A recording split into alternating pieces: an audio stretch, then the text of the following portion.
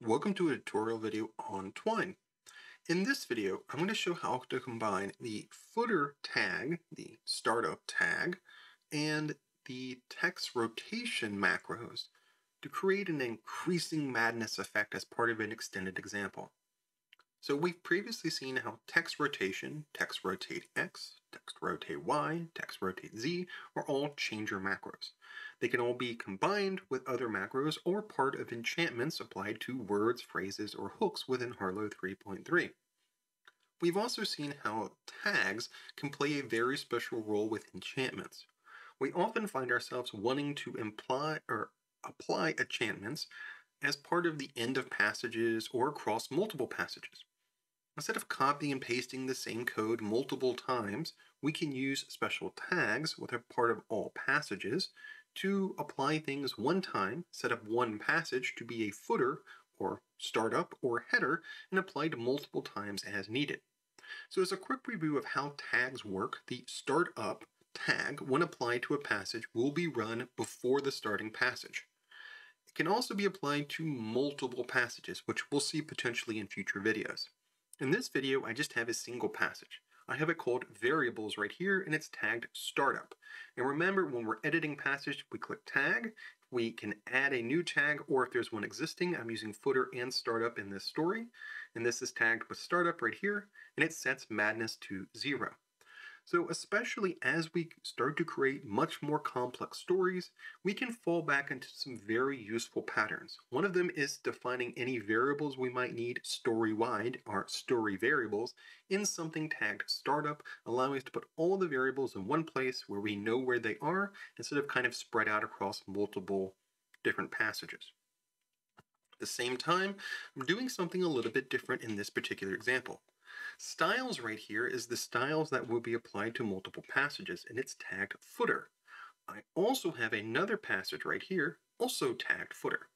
Now, an important note about how tags work within passages, within Twine, and especially within Harlowe, is they will be run in alphabetical order for as many passages as there are for that tag.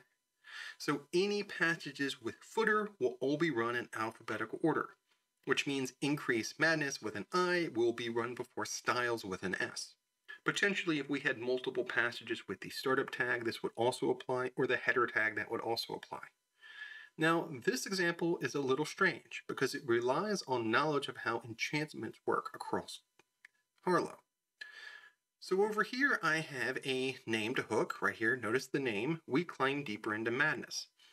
Now, notice it doesn't have anything else. It doesn't have any special symbols, it doesn't have any enchantments, it doesn't have even any macros in this particular passage.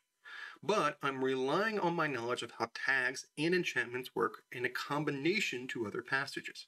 So start right here points back to itself. I'm using next, pointing to start, and we will just keep looping the single passage. However, behind the scenes, things are a little different than I've just explained. The startup tag, any passages with the startup tag that is, will all be run in alphabetical order. I only have a single passage, and so the variable madness will be set up first. Variables will run first.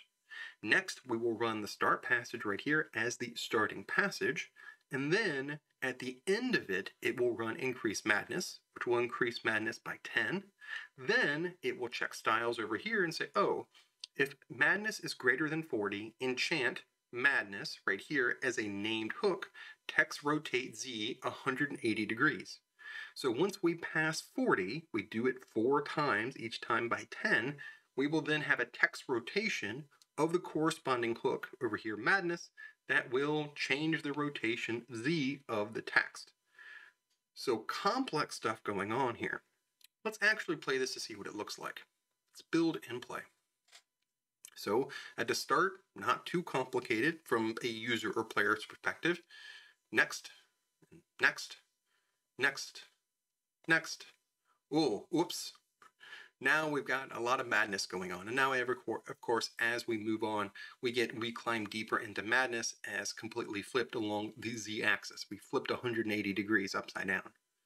So notice, though, that the star passage by itself is not doing a whole lot.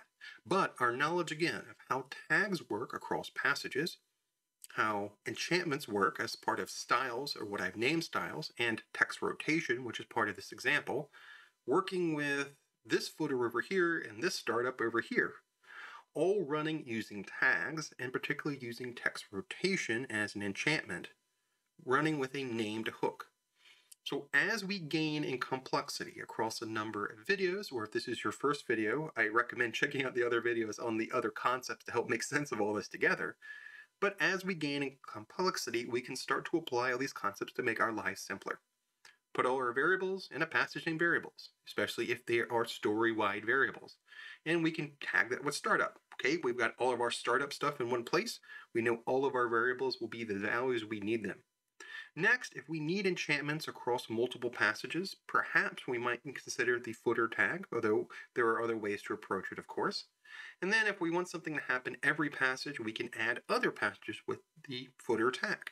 Or potentially if we want things to happen at the beginning of a passage, use the header tag. But the tags allow us to better organize multiple passages. Now, thinking of those passages as their own kind of sections of a story. Here's everything to do with startup. Here's everything that's a footer. Potentially, here's everything that's a header. And especially as we think about changers and enchantments, footers are important to us, are particularly important to us, are useful to us, put a different way. So as we look at this extended example, there's lots of different concepts going on, not too terribly complicated, but a combination of, again, using tags, thinking about startup and footer and header, although not used in this example, and combining that with enchantments, thinking particularly of how we want enchantments to be defined separate from code. Again, that's one approach we can use within Harlowe.